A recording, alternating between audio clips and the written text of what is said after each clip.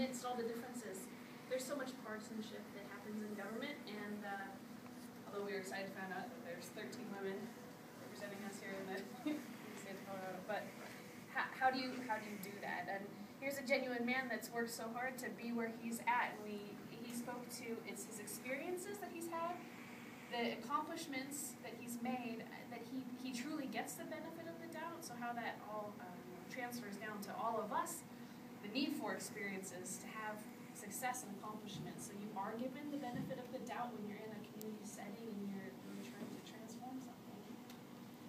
But there is clearly fundamental disagreements going on in this country, and what happens is lots of talk.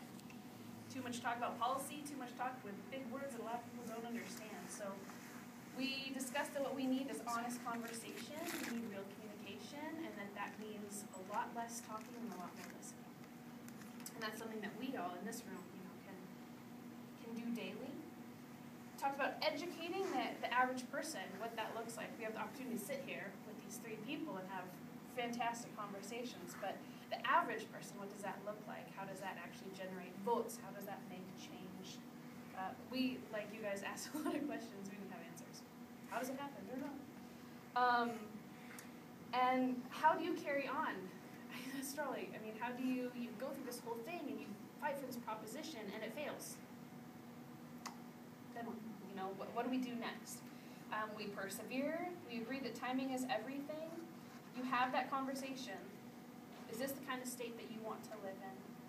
We discussed the book, The Tipping Point. It's not something that I've read, but some people in our group have. I don't know who else has read it in the room, but when Crocs become the thing, when everybody has Crocs, what is that tipping point? Why does everybody have them? So when does everybody believe that transformational leadership is going to make the difference? What is that tipping point? And Elsa brought up that it's the small things that make the difference. You just persevere and you just keep going because eventually it tips. What is our role in this? Besides meeting once a month? We have to get back to basics.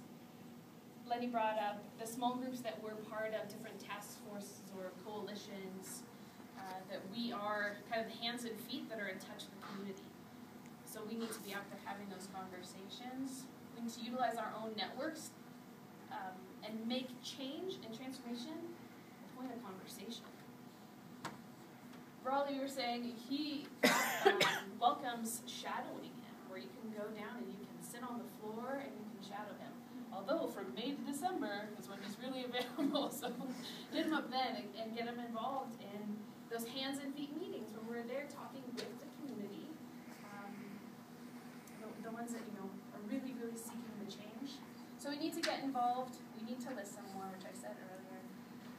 And we need to find a point of connection. There's so much to disagree about, but we need to focus and start with what we truly agree about. And start here. Any other